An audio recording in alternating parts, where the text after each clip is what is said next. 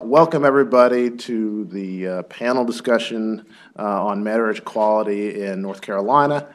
I'm Darrell Miller. I'm a professor of law here at Duke University Law School. I teach civil procedure, civil rights, state and local government law, and I'm delighted to have our guests here, our two panelists, and our special guest who are going to speak on the marriage equality litigation and offer their insight. I think it's going to be a great program.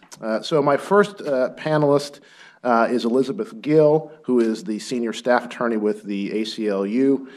She litigates cases across the country on matters that relate to equal treatment of lesbian, gay, bisexual, and transgendered people, and the reproductive and civil rights of women. Prior to that, she worked at the Morrison & Foerster in San Francisco and Wilmer Hale in Washington, D.C. She's a graduate of Harvard Law School and my classmate, and also clerked on the Sixth Circuit for the Honorable Karen Nelson Moore. Our second panelist is our own Neil Siegel, the David W. Eichel Professor of Law and Professor of Political Science and co-director of the program in public law and director of the D.C. Summer Institute on Law and Policy. He teaches here in matters of constitutional law, federal courts, and constitutional theory. I will say right away that Professor Siegel has another engagement, so he's going to have to leave about 1:25 during the Q&A, but we're glad that Neil can join us and give us some of his insights to today's event. In the audience, we have two special guests. The first is Mayor Mark Kleinschmidt, is the mayor of the city of Chapel Hill. Mayor Kleinschmidt was one of the attorneys who litigated on behalf of plaintiffs in one of the important North Carolina cases, United Church of Christ versus Cooper. And the other special guest is Christopher Brook, who is the legal director of the ACLU of North Carolina. He's a native of North Carolina and has been involved heavily in spearheading this litigation here in North Carolina. So the format is going to be as follows. I'm going to ask our panelists, beginning with Elizabeth Gill, to speak for about 15 minutes each. Elizabeth is going to give us a little bit of the overview and the litigation perspective.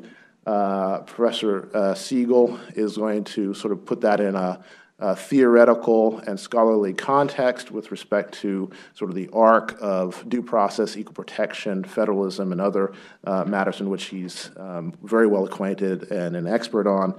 And then I'm going to turn it over. The mics actually should be on. I'm going to turn it over to our guests, Mayor Kleinschmidt and Chris Brook, to offer about 5 minutes or so of their own perspective on the litigation, and then we'll open up the floor for Q&A, and you can tell us what's on your mind. And with that, I'll turn it over to Elizabeth. Thank you. Thank you, Darrell. I'm just going to have to adjust the microphone far down here. So I thought I'd just give a quick overview of kind of there's just been such an enormous change in the landscape of relationship recognition for same-sex couples around the country. I personally started at the ACLU in 2008, and I work out of the ACLU San Francisco office, and so I came in right as we had won marriage in California and was thrown into the Prop 8 campaign. And times have really, really changed. So I just thought it's sometimes better to absorb the impact of that visually. And one thing that we at the national ACLU do a whole lot of is looking at maps, which is trying to figure out what's happening. And we do this in a lot of our areas of work. And the map is looking really great for us right now on marriage recognition for same-sex couples. But I'll just give you a little historical tour because it really wasn't all that long ago that things were completely different. So this is the map of relationship recognition in 2000. Less than 15 years ago, there is no state in the United States that allows same-sex couples to marry. There's tentative recognition, statewide recognition of domestic partnerships. Vermont is the only state in the country that has comprehensive civil unions. So moving quickly forward, 5 years later, map is not that much different. So now we're less than 10 years ago, and there's only one state, Massachusetts, where same-sex couples can marry. Comprehensive domestic partnerships have a stronger toehold in the Northeast, which is probably the region of our country that's been most progressive on the rights of LGBT people, and California, which has a mixed record. 2010, 5 years later, and now we're under 5 years from now. It's looking better. We have 5 states where same-sex couples can marry, and a couple other states that are like a rainbow of good colors, which means some kind of recognition, some openness to recognizing marriages from other states. Folks may know that New York started as a state that just recognized out-of-state marriages for same-sex couples long before it actually had marriage on its own.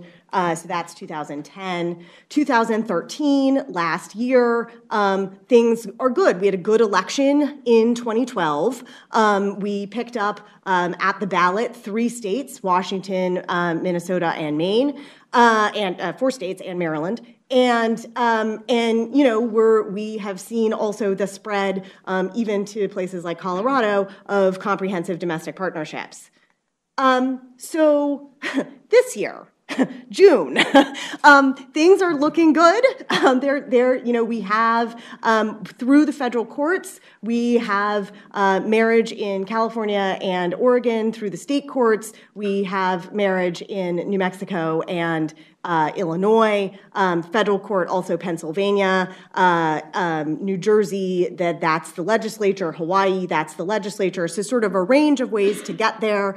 But this is now less than 6 months ago. And then this October, and I should say that in June of 2013, the Windsor case came down from the U.S. Supreme Court, and that case, as folks I think probably know, was about the Federal Defense of Marriage Act, which limited for the federal government the definition of marriage to between a man and a woman.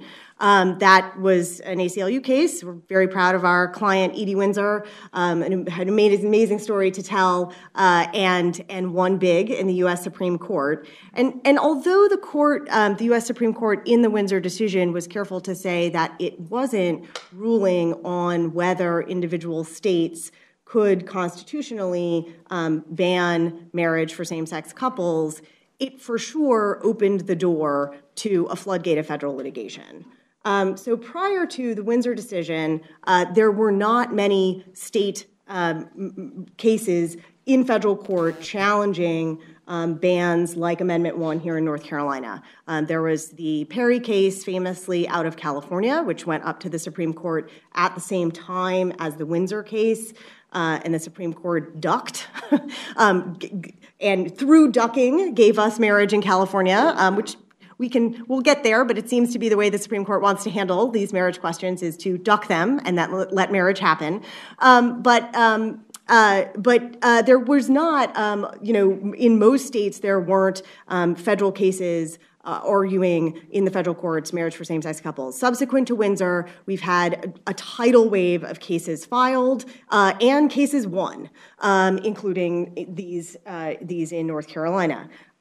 So this is June of this year. All of these cases are working themselves up. Starting in 2014, you really have a federal case filed in almost every state. And some of these cases start to go up to the federal circuits. So cases earlier this year, we got a great decision this past summer out of the 10th Circuit, which was then followed by a decision out of the 4th and a decision out of the 7th. And those cases were all teed up with cert petitions in the U.S. Supreme Court this October. I'll get to what I think about that in a second. But so here we are. Here's relationship recognition as of June. This is relationship restrictions. So, I don't know. we might have to rethink the whole blue state, red state thing, but that's the theme that's going on in our maps. So blue states indicate, pro-marriage equality. The red states, I mean, this is still looking very, very restrictive. June of this year, October 6th, the U.S. Supreme Court denied cert in the cases pending from Utah, from Wisconsin, and from Virginia, which, the 10th, 7th, and 4th circuits, respectively. And by doing so, they opened up marriage in all of those circuits. All of those circuits had ruled in favor of marriage equality for same-sex couples, and by denying cert, those rulings went into effect in those circuits, bringing marriage down on 11 new states overnight. So this is October 6th.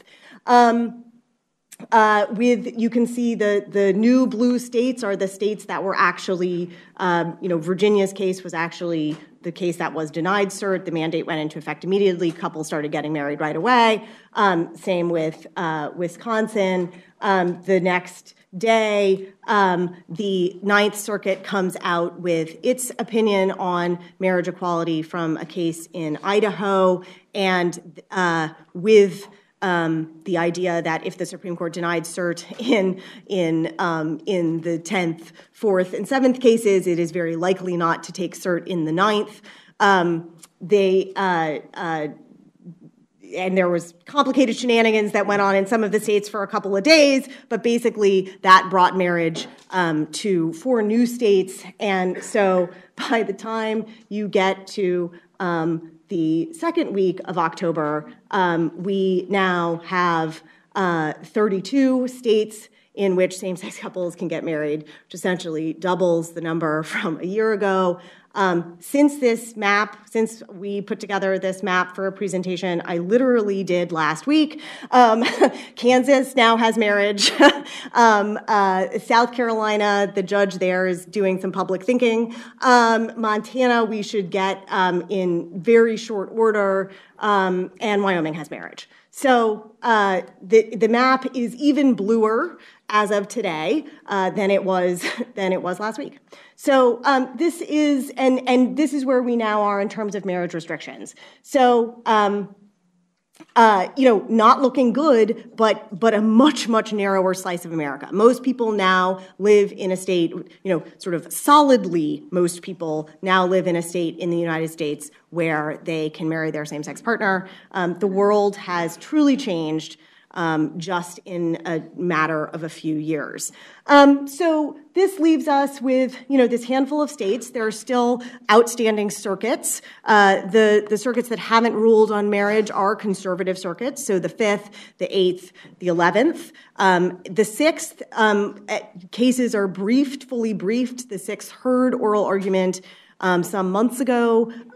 We don't know what we'll see out of the 6th, but I think the litigators on the ground expect that.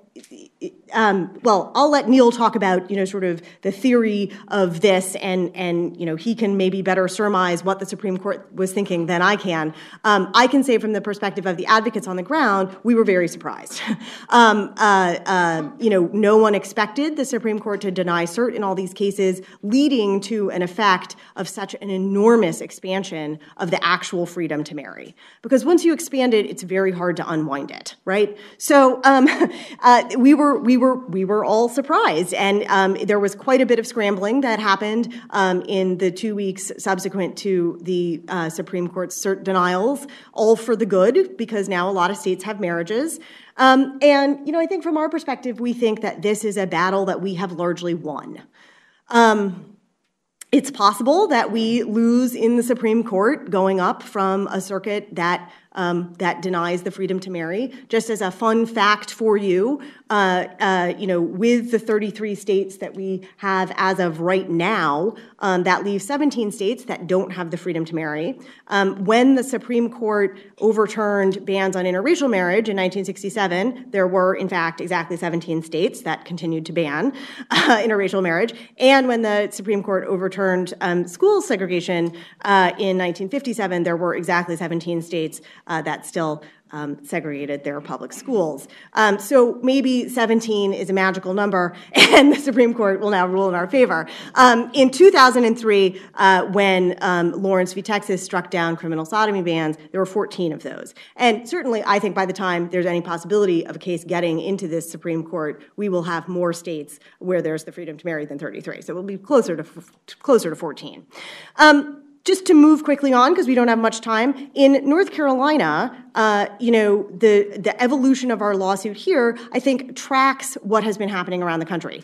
North Carolina, we always viewed it, just from a national litigation perspective, as a great state to bring a case, a federal freedom to marry case or other cases involving the rights of LGBT people. And that is in part because there's a very large LGBT community here in North Carolina. And given the way that this state is composed, there are very strong LGBT communities where people feel really comfortable being out, and there's a lot of, not statewide political support, I would not say, but certainly there's local political support, and that really matters for tackling some of these bigger questions. So in 2012, the ACLU brought a lawsuit here in North Carolina in the Middle District, not arguing marriage at that time, but arguing instead that gay couples it should be unconstitutional to prevent gay couples from entering into second-parent adoption. So where you have one adoptive or bio parent to make sure that the family can have two legal parents. A bad decision from the North Carolina Supreme Court had come down a couple of years previously prohibiting that, and we sued on that ground. So even as of 2010, we did not feel that the door was necessarily open to bring a marriage suit here in North Carolina, even though, again, there are good state federal courts and the Fourth Circuit on the whole, looking at a map of the nation and thinking about the federal circuits out there, is a progressive circuit. We added marriage claims in 2013, and other folks brought cases. So Mark's firm brought its case, I think, about a year ago, maybe even less than that. And there was a third case involving pro se litigants in the Western District of North Carolina out of Asheville. So I'll just say, Darrell Professor Miller a little bit wanted me to talk about just, sort of some of the challenges from a national perspective of trying to figure out how best to do this kind of litigation. And one of the challenges is we don't control it.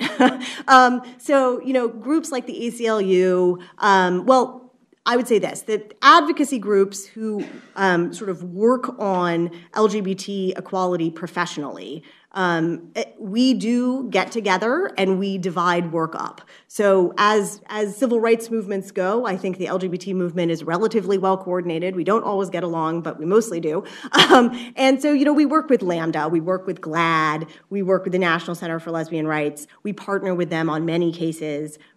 We, have a map of the country and who's tracking which case and who's doing what, and it includes our colleagues in the other advocacy groups. Something that happened, starting in 2013 after the success of Edie Windsor's case in the Supreme Court, lots and lots of folks filed lawsuits. So private lawyers who, who don't do civil rights work for a living, much less gay rights work for a living, and then just lots of individuals. And I think the experience in North Carolina has been, Chris has spent a whole bunch of time talking to our pro se folks, and they were surprised that you couldn't just sort of file a complaint in court and the court would say, yes, you have marriage. So I think that's been like a big learning curve for a lot of the folks that have filed lawsuits, and I would say that everyone who does this work professionally, myself included, spends a whole lot of time on the phone with private lawyers or pro se litigants who filed a marriage lawsuit and then are surprised that there's more to it than that. And sometimes there are good ideas there, and sometimes they're really wacky ideas. And our bottom line is that we're just always trying to prevent people from making the law worse, which some of these cases could do. So that's sort of how we handle all of that, which is to say you triage it where possible. And I think clearly one of the cases that the case that goes up to the U.S. Supreme Court, assuming that the court takes a case eventually, is going to come out of one of these more conservative circuits. It's not necessarily going to be the kind of case that advocates would have wanted to see in the Supreme Court. I will say that when we bring a case or when Lambda brings a case, we try to look for folks that have sympathetic stories, that are able to talk to the public in a compelling way. That, the visual impact of that, the public education that can be done around a case is an important part of a successful civil rights case. Edie Windsor's case was so enormously successful because she is amazing and an amazing spokesperson for the gay rights movement generally. That may not be the case that gets up there.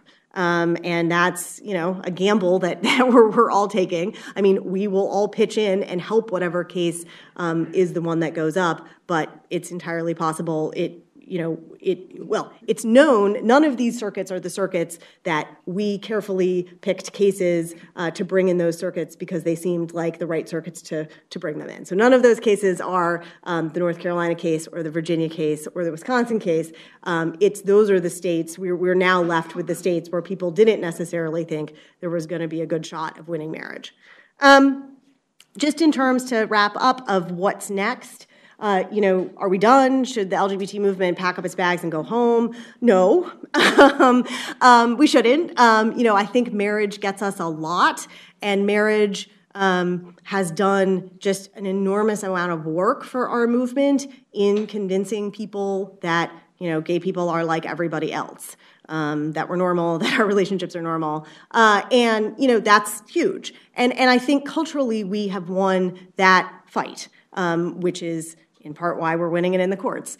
But there's a lot left to do. I think the thing that on the landscape that most worries us are the cases that are out there. Some of it's happening in North Carolina as we speak, where folks are making arguments that, for religious reasons, they should be able to deny service to gay people, to refuse to marry gay people, and wanting to lock in through the vehicle of, making arguments about their own religion, but locking in an ability to discriminate against gay people that's different than the ability to discriminate against women, say, or the ability to discriminate based on race. And trying to make that legal and trying to push that ball forward. And, the Supreme Court did us an enormous favor in denying cert and letting marriage happen in 11 states. I would say on the other side, Hobby Lobby is very much being used as a symbol, with the folks that tend to be our opponents in these marriage cases, that there's real room for the court being supportive of expansive ideas about, who can about what a kind of religious protection there is for discrimination. And so these are the cases that are happening for us now. I'm litigating the case in Washington State currently about with a florist that refused to provide weddings for a gay couple's refused to provide flowers for a gay couple's wedding. I can tell you that over the summer, with this clear trajectory of marriage bans falling all over the nation in the courts, with the Supreme Court cert denial, the Alliance Defending Freedom, which is a group that supports the concepts of marriage between a man and a woman, they have poured tons of, as they're losing on the marriage battle, they are putting more and more resources into, the religious refusals cases. And so we see that right here in North Carolina. We've been a number of state employees who were tasked with marrying same-sex couples have, in fact, resigned from their jobs because they don't want to, and whether they have any protected religious freedom is something that is, sort of being discussed at a statewide level right now. So. Thanks. You? All right, well, thank you. Thank you very much, Darrell. It's always awkward at these events whether you call your colleague Professor Miller or Darrell, and I'm going to have to call you. Everybody else can call me Darrell. You call me Professor Miller. All right. All right, Professor Darrell, thank you. Thank you for having me. And Elizabeth, thank you for that. I just learned a lot. Mr. Mayor, thank you for being here, and Mr. Brook as well. And thanks to ACS and the Program in Public Law for sponsoring this event. So what I'll do with my time is try and explain to you why I don't think the U.S. Supreme Court's behavior on Monday on October 6th is as surprising as it may seem, and I should say that it also surprised the vast majority of Supreme Court watchers. So there was not a disconnect between those who follow the court and those who are litigating these cases in the trenches.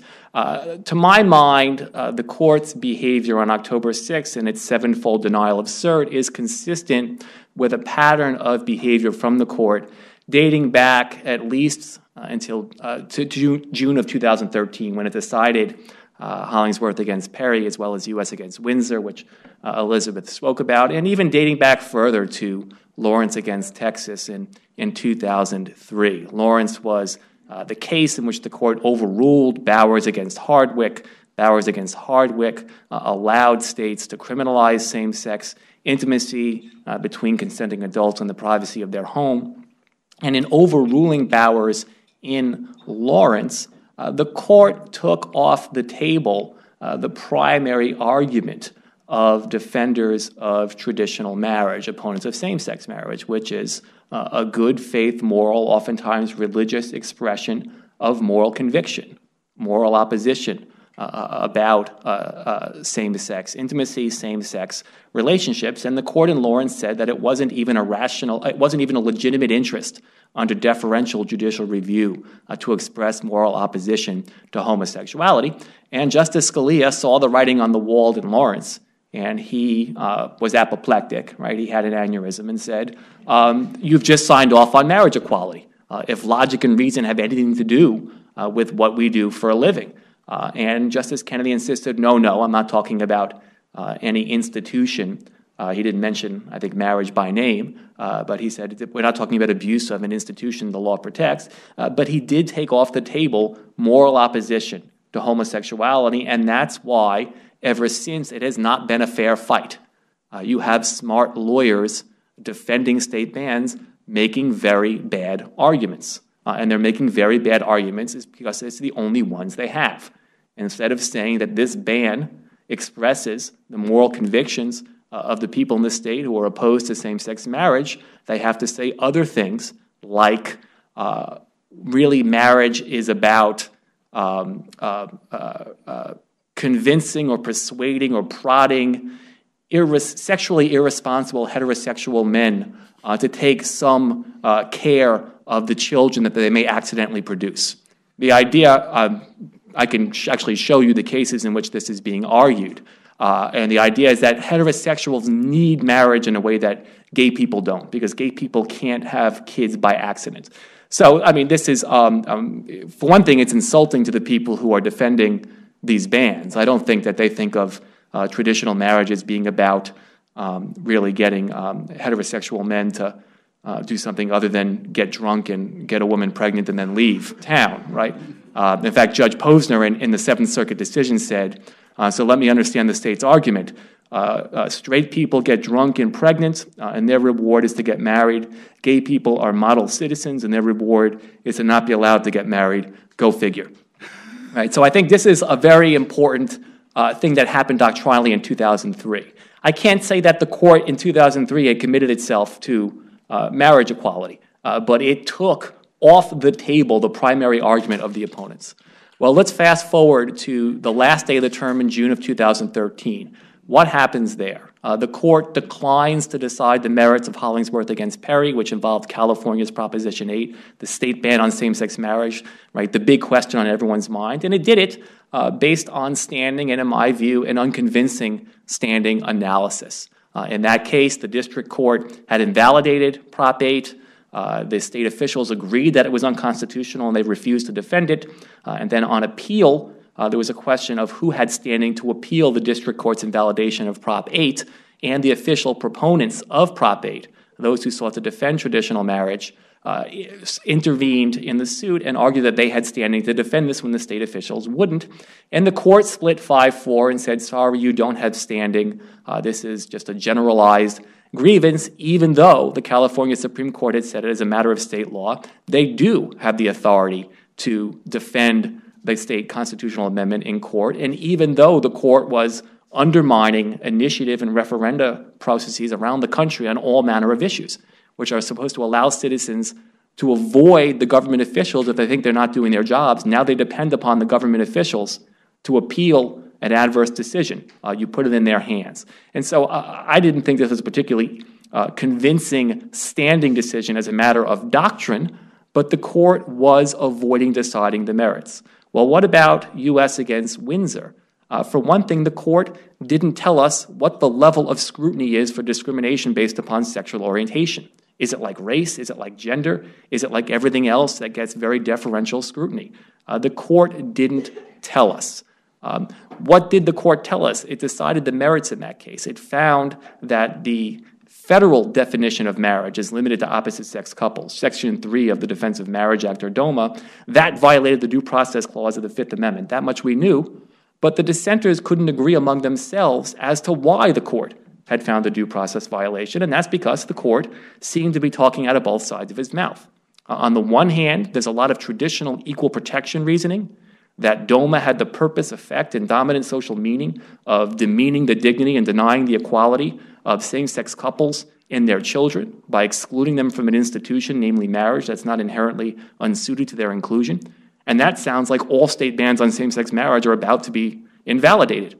And yet at the same time, Justice Kennedy talked a lot about federalism and the traditional authority of states to defend marriage, and seemed to suggest that one of the problems with DOMA is that Congress has intervened in some kind of highly unusual way by regulating marriage, even though the states traditionally regulated marriage, and that led to an inference of animus, and that seemed to suggest, well, then maybe this is really a problem with the federal law, but not a problem with state bans on same-sex marriage. And I spent a lot of time puzzling over this, and in an academic article, suggested that the court's behavior doesn't make any sense if you think of legal doctrine as being fully worked out at a particular point in time. If you just think of it statically. Rather, you have to think about it dynamically, as moving in history and changing over time. That these different moves by the court, taking moral opposition off the table while saying we're not talking about same-sex marriage even though you are, not telling us what the level of scrutiny is, the most basic doctrinal question, avoiding the merits through a questionable justiciability analysis, standing doctrine, talking about federalism at the same time you're talking about equality. What I see is a court that is, the way Alexander Bickel put it back in the 1960s, it's attempting to persuade before it attempts to coerce. It's trying to nudge the country in the direction of marriage equality without yet compelling it. And it's doing that through a variety of techniques, some well-known, some less well-known, that have the virtues from the court's point of view of signaling that the courts and that litigants should be moving in a particular direction, but don't yet require it to do so. And in particular, I think the so-called federalism reasoning in Windsor is indicative of the court's behavior. There's a long history in American politics of politicians using federalism as a way station, as an intermediate stopping point on the way to an ultimate destination. This is what Senator Stephen Douglas of Illinois did in the years before the Civil War. He was trying to hold the country together as well as the northern and southern wings of the Democratic Party by embracing popular sovereignty, federalism, as the best solution to the problem of slavery in the territories. That was the explosive constitutional question during the Constitution's first half century. Can Congress prohibit slavery in the territories? And he said, I don't have a view on this. I just want the territories to decide for themselves. Popular sovereignty. Well, actually, he did have a view on this. He thought that popular sovereignty was the least controversial way to get free states. That if you let the people vote, they would vote slavery down.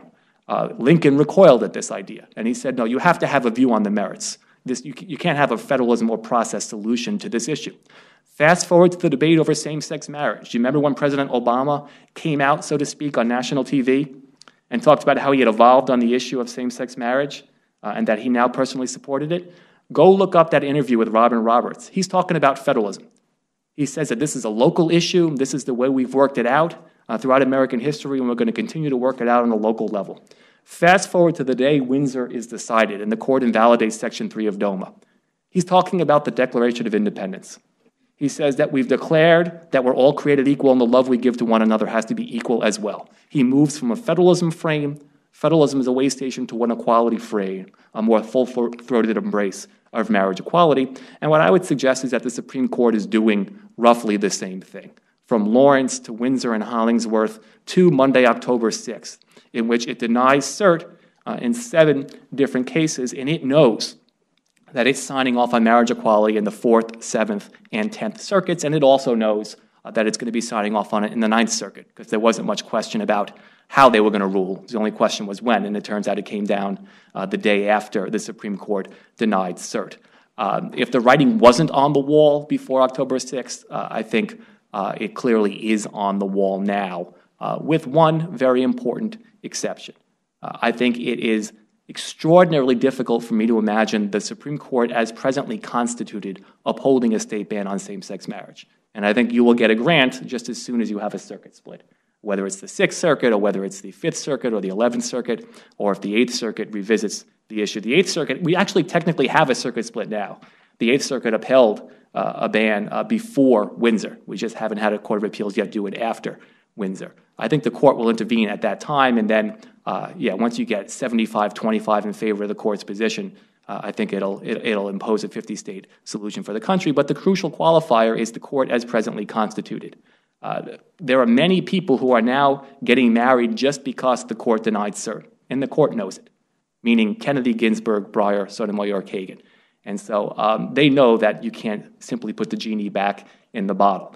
But I think a differently constituted court, if a Republican wins the White House in 2016, and if the Republicans keep the Senate, and so the Republican president gets the nominee he or she wants, and if one of the members of the Windsor majority, Kennedy, Ginsburg, Breyer, Sotomayor, Kagan, leaves the court, then it seems to me you have a very different ball game. I don't think a differently constituted court that agrees with the 4 conservatives who dissented in Windsor, that they're going to feel obliged to declare marriage equality across the nation just because it would be very difficult for the Supreme Court to reverse course at that time. And so I think, as in all cases involving very important questions of constitutional law, the public, American politics, will have the final say in this matter. Thank you. Thank you, Neil. And I want to turn it over to our special guests to talk a little bit about, we've got a good overview in terms of the nation and sort of the scholarly context and the contribution of these cases to the sort of arc of federalism, of equal protection, due process, and sort of the politics of the Supreme Court. I'm going to turn it over to first Mayor Kleinschmidt to sort of talk a little bit about his role in the litigation, and then to Christopher Brook about the North Carolina specific litigation as well. Okay, great. I can be heard just speaking like this? Yeah. Okay, great. Well, I remember back when Amendment 1 was first passed and the conversations we had, and I remember trying to organize conversations with lawyers across the state, telling everybody just take a deep breath, and I was reminded that, Elizabeth, when you said, bad law could happen, and that was our greatest fear after Amendment 1. But my law partners and I were still very anxious to figure out a way to get a case in front of a good judge where we could make good law. But we were terrified on the day after Amendment 1 passed that somebody else was going to make really bad law. And I think we talked, a lot of us who were involved in LGBT issues in North Carolina had those conversations. And so we started looking for them. And the ACLU got ahead. He had some great plaintiffs and went forward in the Middle District. And so we were pleased initially in our office with the work the ACLU was doing. But we also started noticing that around the country, most states had more than one approach. As far as trying to get a judge to to finally say yes. And so everyone was throwing in different bait, in various states, and it was just which judge fish is going to bite. And so we had, when we were exploring the issue of doing a case ourselves, we were looking for an alternative approach to marry a 14th Amendment claim with something else, and that would be our judge bait. We watched the ACLU, attach it to the adoption issues, which were very compelling, and we thought, and in conversation with religious leaders around the state, that we could make the First Amendment our judge bait. And in that case, I confess right now, we won. So I'll tell you now, it's a stretch. I get that. In the Q&A, I don't need you to tell me, hey, that's a stretch. I know it's a stretch. But here's the deal. Here's the theory, right? So in North Carolina, we have these really weird statutes that govern how marriages have to happen. And so there's only two kinds of people in North Carolina who are allowed to actually conduct a marriage, and they're magistrates and ministers. And by the way, if any of you are trying to get your online ministerial credentials, don't try to marry anybody with them. That's a whole other issue we can go into later. That will not constitute a legal marriage in North Carolina. So don't do that. Don't get married by a universal life minister. But because it's only ministers and magistrates, and ministers, they want to be able to perform these marriages, and and for either one of them to actually conduct a legal marriage, they have to have a license in their hand. They have to be presented a license. Here, a couple comes to minister. Here's our license, conduct the marriage. If they don't receive a license, a legal license, and they conduct the marriage anyway, they're committing a misdemeanor, and they're subject to civil penalties. So, well, here, congregants are going to their ministers, and they have been for years, decades here in North Carolina, asking to be married.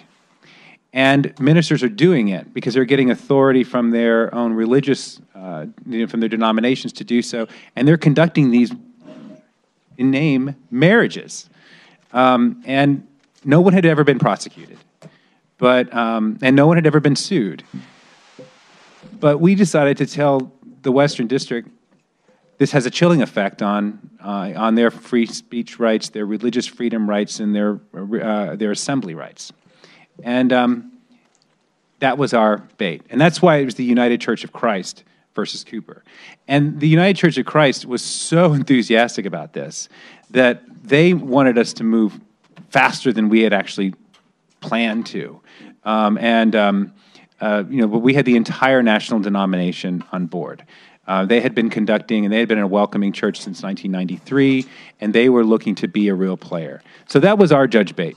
When it came down to what actually won, it was, as you know, the 14th Amendment claim, the same claim that won everywhere else.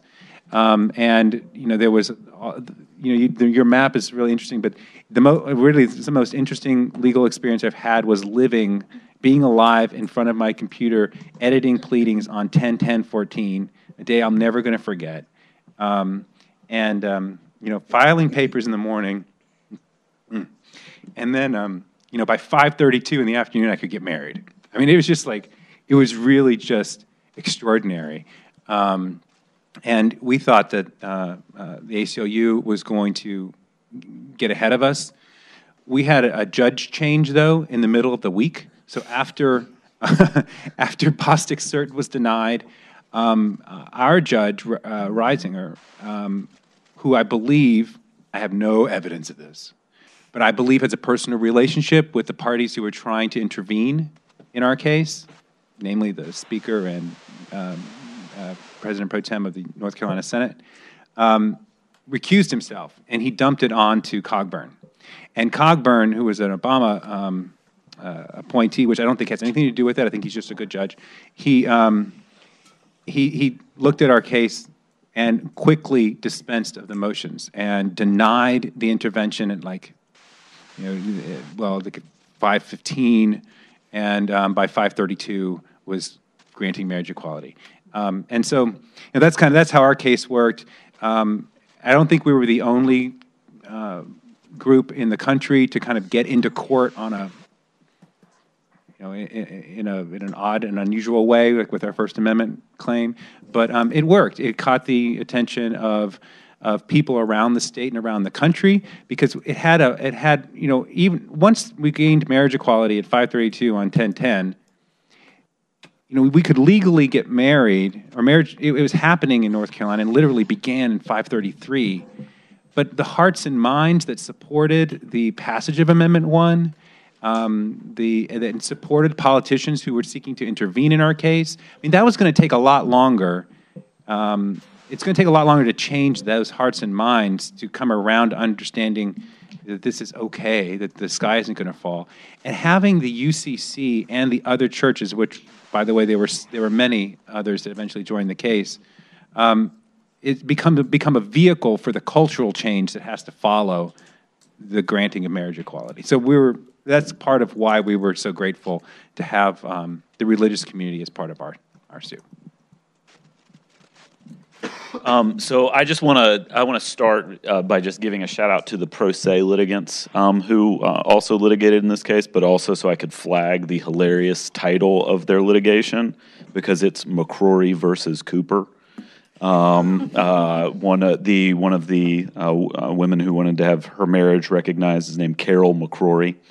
So it was McCrory versus Cooper, which if you're a North Carolinian like I am, is just really hilarious. So I was kind of, for non-self-interested purposes, hoping that case would win, so McCrory versus Cooper could strike down Amendment 1, because that would have been pretty rich.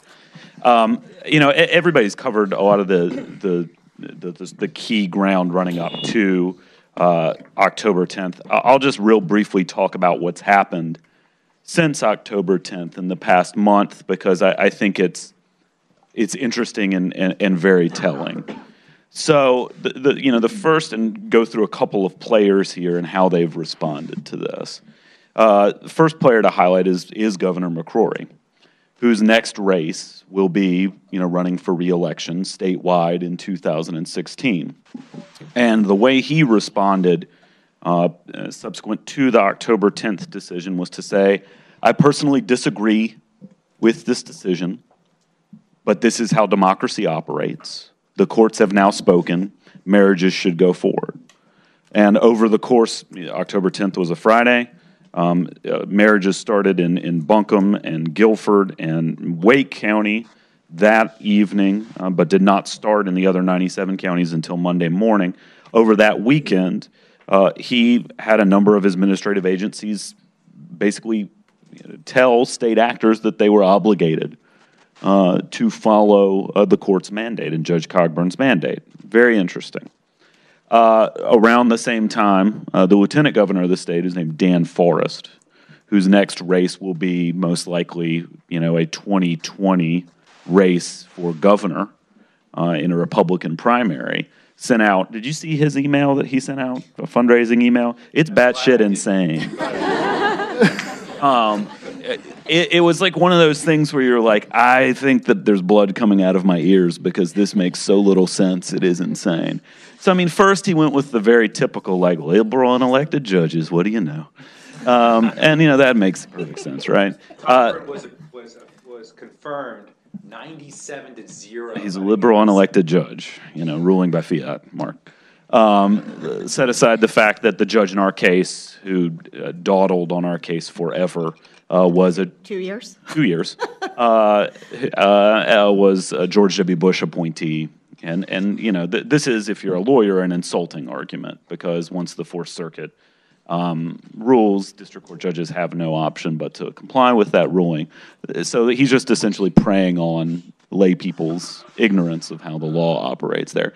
But then he also went into the North Carolina Supreme Court could undo this decision by interpreting our Constitution, which I think is basically a nullification argument, which my understanding is we fought a war that was relatively long and bloody to try to figure out that particular issue, and that argument lost that side.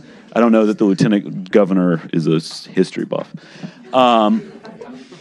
That's telling. And then the Senate pro tem leader, a couple of Fridays ago, wrote a letter to the Administrative Office of the Courts, which governs court officials throughout the state, including magistrates. And magistrates, the great thing about being involved in these cases is learning all of the weird nooks and crannies about how things operate in state bureaucracy. Magistrates have 8 million responsibilities. One of those responsibilities is they're the officials who officiate civil weddings. And the AOC came out and said, is there a valid reason? This is literally the Q&A. Is there a valid reason to not perform these marriages? Question. Answer. No. Very categorical and absolutely right.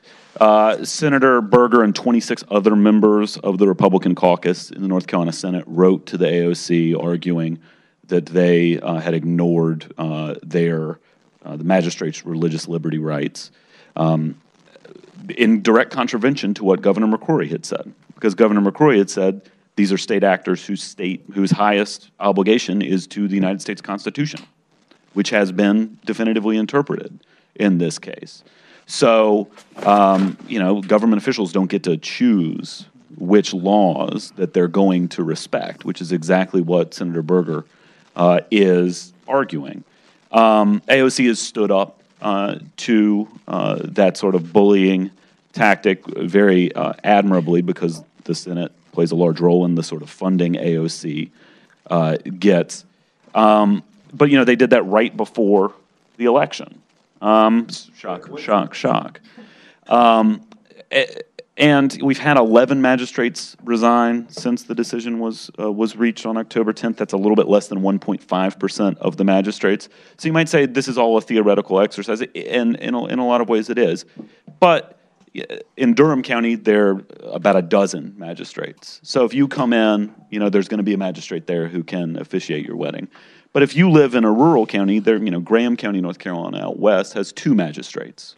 So if one of those magistrates is just not going to marry same-sex couples, not only is that demeaning the dignity of same-sex couples in Graham County, but it's also making it exceptionally difficult for them to actually get their marriage recognized in the county that they live in, because they got to plan for when the other magistrate is there and not dealing with, some other matter that's part of their myriad responsibilities. But I tell this story to sort of highlight that there's some politicking going on, and it's happening in one particular subset of ideological subset in our state. But I do think that Governor McCrory's very muted and actually pretty responsible response is a pretty good indication that at the upper echelons, there's a real understanding of the way this discussion is going, not only nationally, but also in North Carolina, which, given that we're, only 2 years away from Amendment 1, is a very striking development.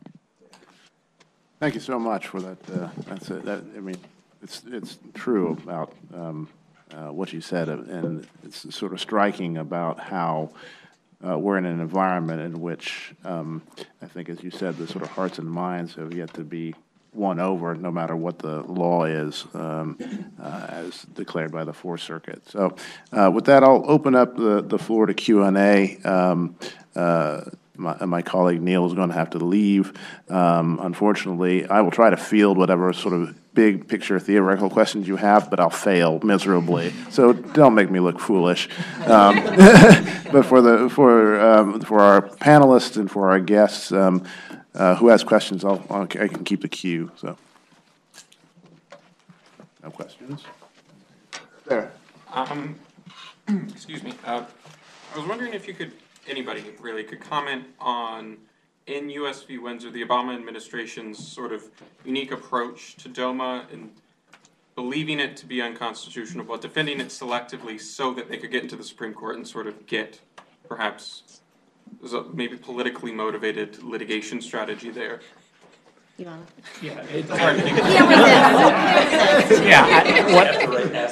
think it's important to accurately state what the administration decided, right? So they didn't, they decided that they were not going to defend it in litigation because it was their judgment that it was unconstitutional, and they faced that question when they were in a circuit, namely the Second Circuit, that had not yet decided what the level of scrutiny would be.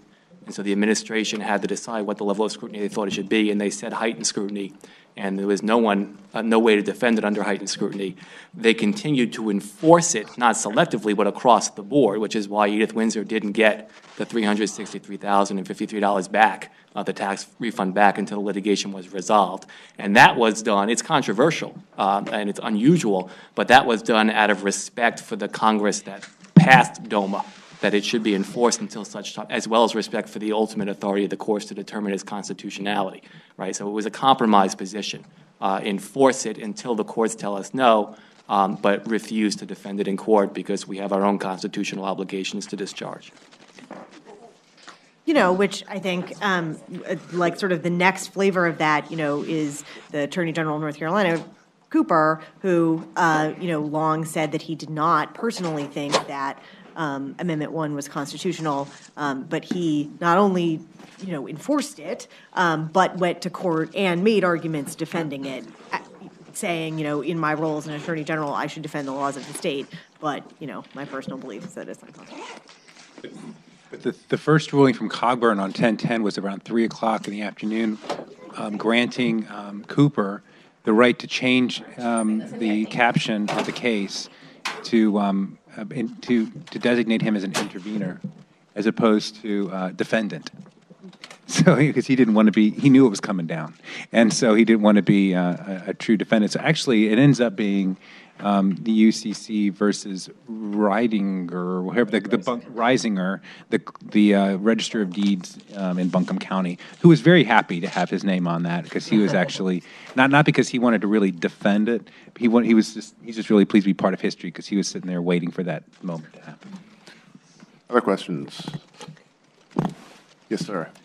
Do you see problems arising in states that don't prohibit sexual orientation discrimination in things like employment or housing that will now allow same-sex marriage? I'm thinking of places like Oklahoma, where they passed their marriage ban in a presidential election year, I think 76 to 24. Yeah, here. Chris and I are dealing with some intakes right now. But yeah, North Carolina is a state that doesn't prohibit employment discrimination. Doesn't have civil rights laws that extend to discrimination based on sexual orientation or gender identity. There's a couple ways to tackle those problems. Ideally, we would have more state legislatures continue to adopt non-discrimination protections, and we're working on that. There has been movement. We still push for municipalities to adopt local non-discrimination ordinances. There's been a wave of recent success in Idaho, for example, and so there's going to be a legislative strategy to that work as well. But then I think there's we will see where the law develops. The EEOC, the federal EEOC, has taken has made arguments, and the Department of Education. So federal EEOC enforces Title VII. The Department of Education enforces Title IX, and are both pushing the boundaries in terms of those statutes on what actually constitutes sex discrimination. And from where I sit as a person who does work on LGBT equality and reproductive justice and women's rights, frankly, all of the discrimination in all of these areas is based on gender stereotyping. So I think, extending an idea of sex protection to be maximally encompassing of gender stereotyping, that actually covers a lot, or if not all, of sexual orientation discrimination. So we are working on pushing the law forward in that area as well. And so if we could get Title VII to apply, that would be great. I think, there would also be a federal legislative strategy in terms of ENDA. That is pretty much dead. So, maybe we will get back to a point where there is a possibility of a federal ENDA passing. I think what is looking most promising right now is in a state like North Carolina would be expanding municipal protections, which there are already a solid set of here, and then also working with the federal courts to try to expand, broaden the concept of what constitutes sex discrimination. With that, it's the witching hour. To apologies to anybody who want to ask a question. Thank you to the panel and our guests.